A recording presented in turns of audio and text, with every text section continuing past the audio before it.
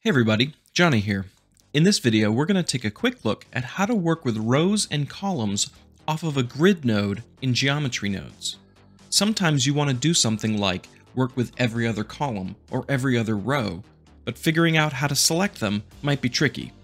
So let's dig into it. Here's a simple geometry node tree.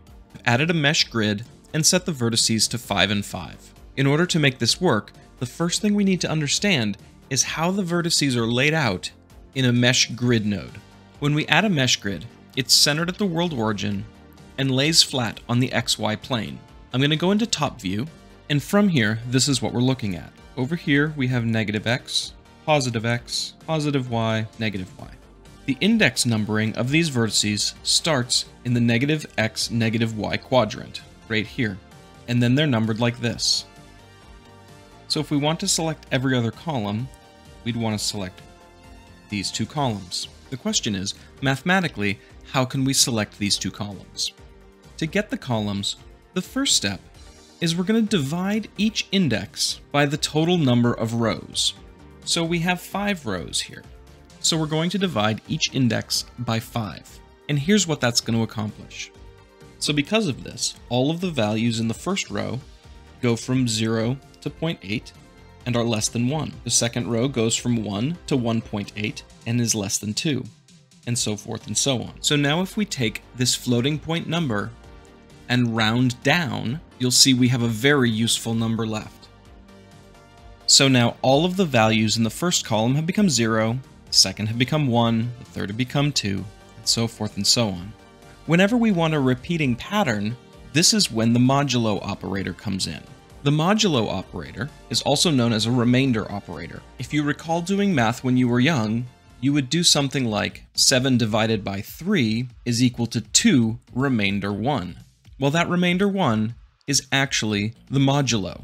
So what we can do here is use the modulo operator on each one of these numbers. We can have our index, say I modulo 2. So 0 modulo 2, we say 0 divided by 2 is 0, and the remainder is 0.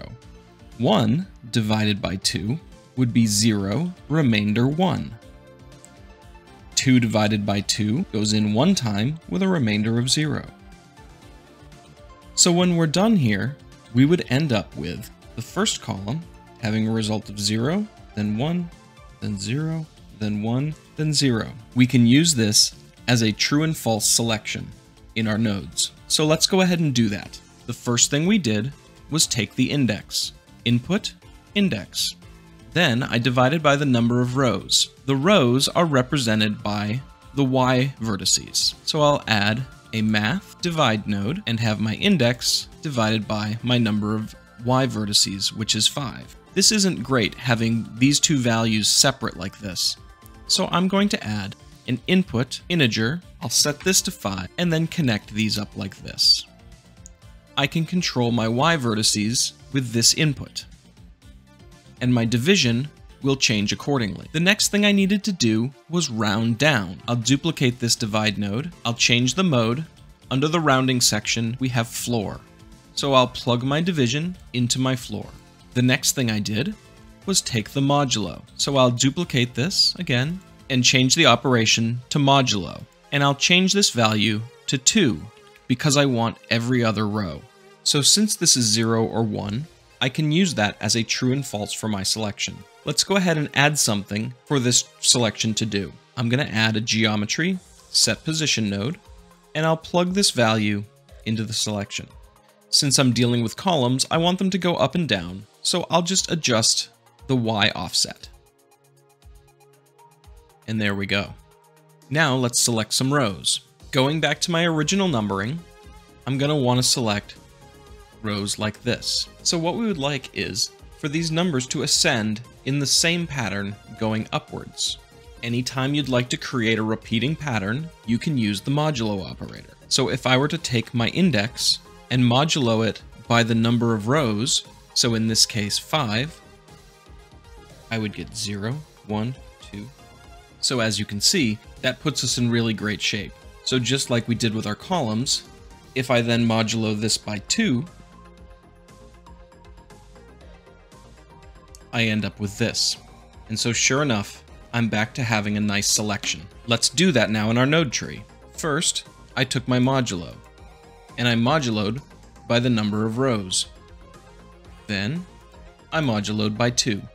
In this case, we want to move these along the x-axis, so I'll go ahead and offset this by the x, and then connect up my selection. And now, if I go ahead and hook them both up, you'll see that I can control both the columns and the rows. If I wanted to make this into a reusable grid node with a selection output for the rows and columns, here's what I would do. I would go ahead and select all of these, include the grid node, and include the index. Then I would press Ctrl G, and I'd get this. I'll go ahead and pull the rest of the grid inputs over to the group input. I'll open up my side panel, go to group, and I'm going to move the vertices Y down. Our divide, floor, modulo was for columns, so that's this bottom output. So I'll change the bottom output to column selection, and change the middle one to row selection. I'll go ahead and tab out of this, and I'll name this Grid Plus. I'll press the fake user button, and I can append it into other files and use it whenever I want. And because our selection operators and our grid vertices are both driven by this input, when we change this, our group will still work. So I hope this was useful, and I hope you learned something. But most of all, I hope this inspires you to make something awesome. If you're enjoying the channel, consider subscribing. But until next time, I'll catch you later.